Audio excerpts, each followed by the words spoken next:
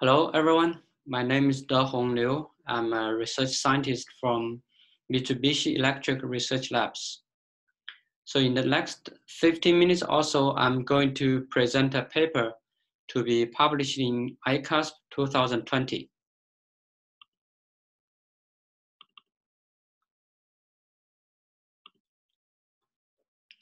The title of my presentation is Robust Parameter Estimation of Contaminated Damped Exponentials.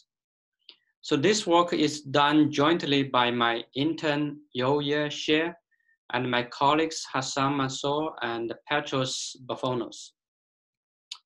So here's the outline of my presentation. So first, I will give brief introduction of the problem, including application of damped signal and existing methods to extract damped signals. And then I will talk about our proposed methods, including problem formulations and optimization algorithms. So after that, I will show some numerical experimental results in fault detection application with performance comparison and analysis. So finally, I will draw a conclusion.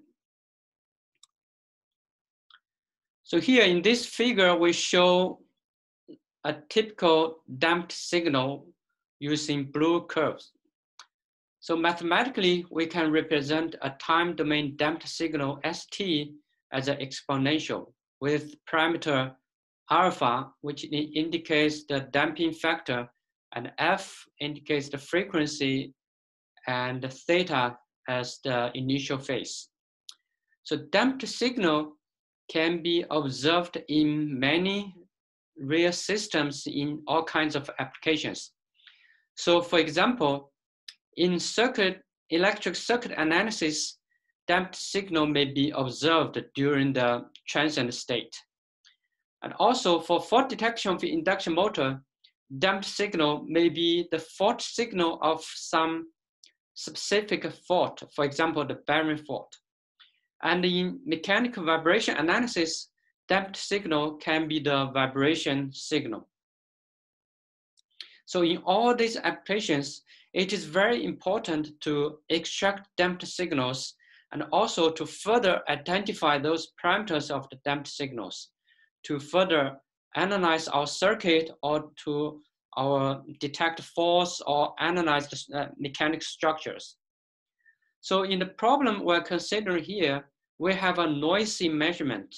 The noise measurement is composed of a mixture of damped signals and different types of noise, which can be Gaussian noise, can be spike noise.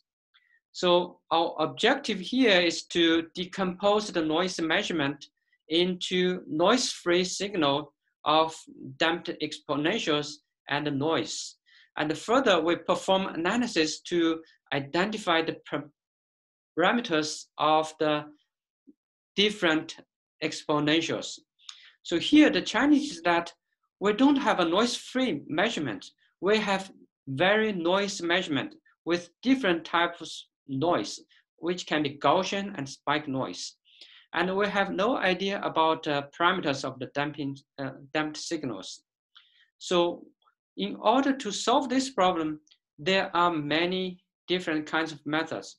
So if the measurement is noise-free, then we have many classical methods such as Proaches method and the metric tensor method. So all these methods are based on the Hankel matrix of the measurements. So if the noise-free measurement XT is a mixture of capital M damped exponentials, then the Hankel matrix is a rank M matrix. So if M is small, then the Hankel matrix is a low rank matrix. By further analyze the Hankel matrix using eigenanalysis or try to solve some equations, we can identify the parameters of those exponentials. However, all these methods are very sensitive to noise. So in real applications, we always measure noise data. So the data not only includes the damped signals, but also includes different types of noise.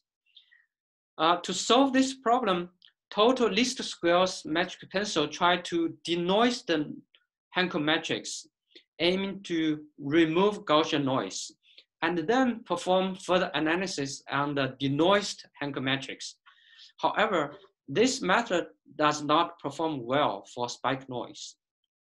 On the other hand, robust PCA try to achieve a low rank matrix by decompose the noisy Hankel matrix. However, the low rank matrix achieved by robust PCA may not reserve the structure of the Hankel matrix. So which means we cannot further analyze the low rank matrix to achieve the parameters. So to solve this problem, in this presentation, we propose two methods. One is convex robust parameter estimation method, and the other one is a non-convex method, which we call non-convex robust parameter estimation method. So in the convex method, we formulate the problem as a convex optimization problem with some constraint on the nuclear norm of the Hankel matrix and the L1 norm of the sparse matrix S. So to solve this problem, we use the ADMM method to solve it. So for the non-convex robust parameter estimation method, we formulate the problem as a non-convex problem with constraint on the rank of the noise-free Hankel matrix. So to solve this problem, we use coordinate descent with projection method. So the details of our optimization algorithms are shown in this slide. So I'm not going to describe the details of these two algorithms. Here in the bottom, we list some operators we used in the algorithms, which are reverse diagonal mean, single value soft thresholding operator, and element-wise soft thresholding operator. You can always check the paper for more details about these algorithms. So to evaluate our methods, we have some numerical experiment results. So we're considering application in fault detection in induction motor. So for induction motor, when bearing fault occurs, we will observe a small fault signal, which is a damping signal of a particular frequency component in the stated current. However, due to the noise and the operating signal is very large and the damping effect, it's very difficult to detect a fault. So for example, if the measured signal is composed of the operating signal of a large magnitude and a small damping signal of the fault signal, a fault frequency, and another harmonic rotational frequency, 90 Hertz component with some Gaussian and spike noise. If we perform Fourier transform on this measured signal, then we can observe the operating frequency and the rotational frequency. But it's very difficult to detect the fault frequency, which means it's very hard to detect a bearing fault in this situation. However, if we use our proposed method to decompose the noisy measurement into noise-free mixture of signals and a Gaussian noise and spike noise, then we can further perform analysis on the noise-free mixture signal to identify those parameters. So here we show the parameter estimation results based on our proposed method. So we can notice that using our proposed method, we can successfully detect those fault components, frequency components. Well, if we're using classical Fourier transform or using the robust PCA, and then using a metric pencil to further extract a frequency component, or using the total least square metric pencil, we fail to detect the fault frequency component. So To further analyze our performance under different noise situation, we consider Gaussian noise only measurement. So in that case, our two proposed methods can also successfully detect the fault frequency components, while for the robust PCA failed to detect the fault frequency component. The total least squares metric pencil can detect a fault frequency component. Well, if the noise is only a spike only, then the total least squares metric pencil failed to detect the fault frequency component. Well, robust PCA this time successfully detect the fault frequency component. So those two methods are not very robust to detect fault frequency component under different noise situation. Well, to further analyze our performance, to evaluate the performance of our proposed method, we run 100 trials of different setups. So we consider a total of 6 damped exponentials, and we have different magnitudes, we have different damping coefficients and different frequency components and different phase. We set the signal to noise ratio to 30 dB and a different 10% spikes to run our algorithm to see how good our algorithms are. So here we fixed one term, which is the low rank term. For the convex method, we fixed lambda1, we try to adjust the parameter lambda2. And for the non-convex one, we fixed the rank one, the rank of Hankel matrix to 10, not greater than 10, and try to adjust lambda2 as well. So in this figure, two figures, we observe that for the convex method, we have a very narrow range of lambda2 to achieve a low, relatively low relative error. Well, for the non-convex method, we can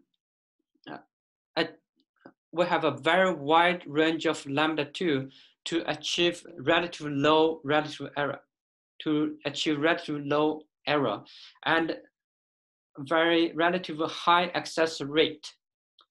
So from these two figures, we see that the non-convex method are less sensitive to those parameters.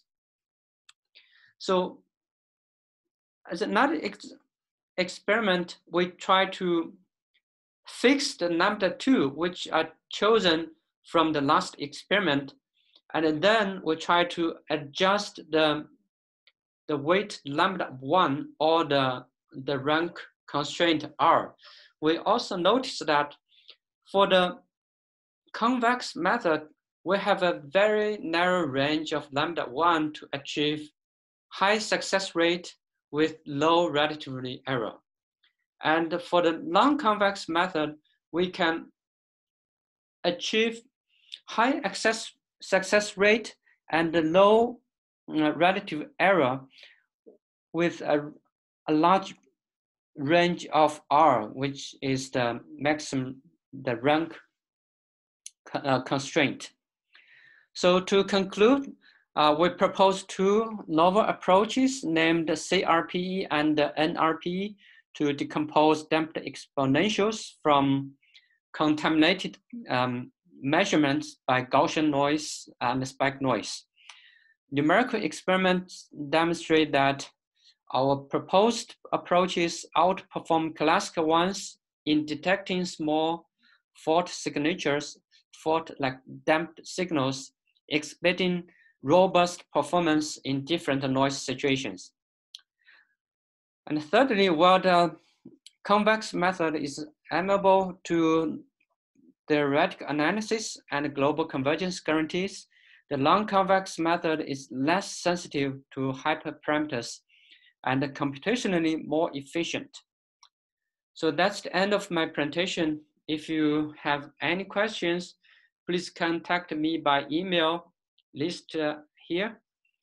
And thank you for watching my video. You have a great day. Thank you.